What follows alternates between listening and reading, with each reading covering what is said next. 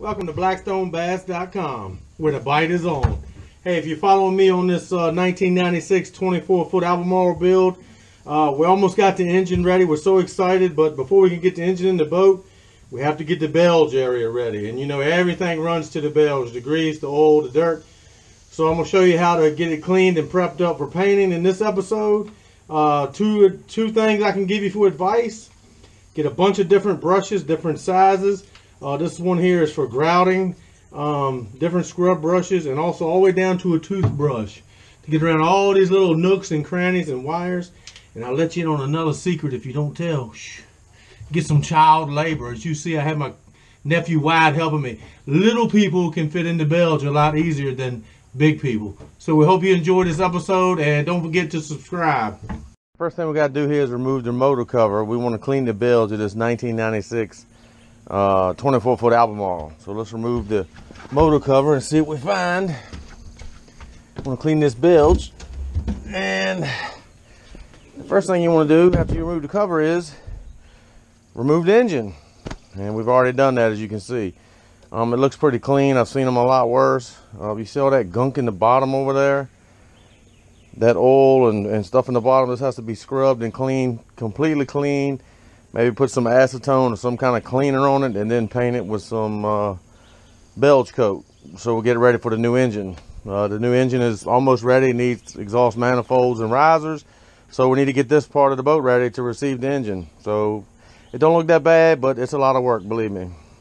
All right, you can see the work cut out for us on this bilge. We're going to use some any kind of degreaser. You know, we got some mean green and we got some grease lightning.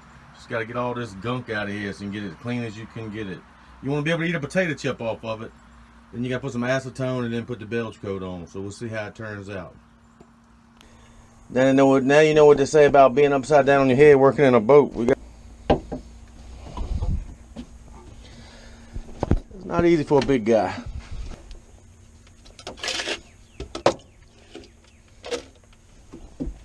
Should be able to remove this pump now from its frame.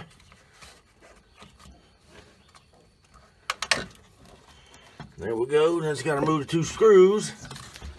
Get my handy dandy screwdriver.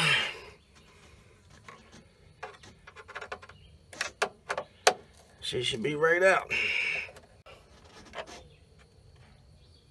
There we go. Okay, got the bilge pump out the way. I'm gonna take the rest of the screws out later. Unplug the hose.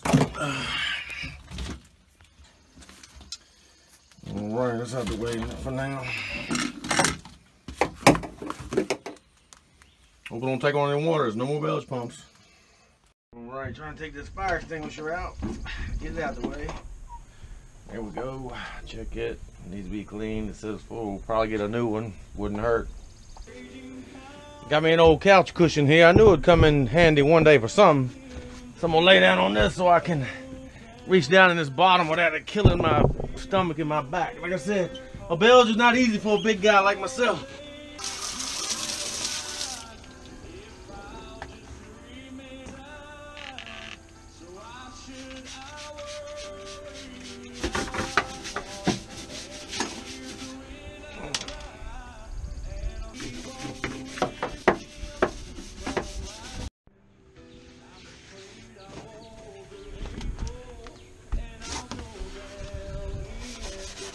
It's not looking too bad, as you can see. It's coming right off. With all this old oil and grease.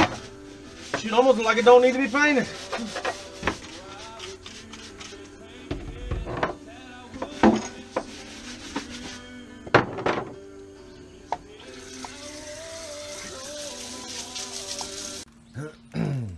As you can see, we got a little bit of it done there. Big difference.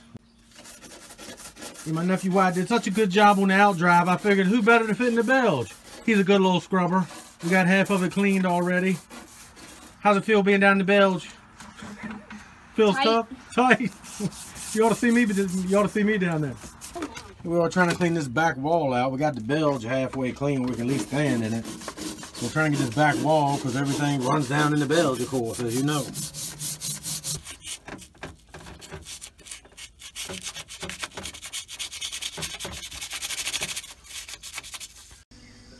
Still cleaning this old bilge out. We got her about down to the nitty gritty on the bottom. We cleaned the sides, the front, the hull, but you know, every time you do something, it goes back down in the bilge. So you see this little pile. I don't know if you can see it now, it's about dark. Of course, I ain't been out here all day and all night. Feel like it. But I'm trying to get this last little bit of water out. I need to jack the boat up, the front of the boat, so I can get down and get the rest of this out of the bottom. Well, we got the back of the bilge pretty clean in the boat, so now we're up in the front because everything runs to the back. So we need to get all this grease and oil out so it won't mess up our job. Why is this easier than being down in the bilge in the back? A whole lot easier. Alright, you can hear that water running. I got the water hose up underneath the front of the boat to get this bottom clean. Notice I only got clean water coming out now. It's important to go clean your bottom of your boat, you know, as low as the bilge is in the front.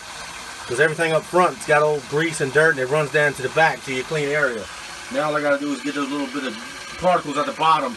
This baby will be ready to dry up and paint. Notice I got just clean water coming out all the way from the bow of the boat.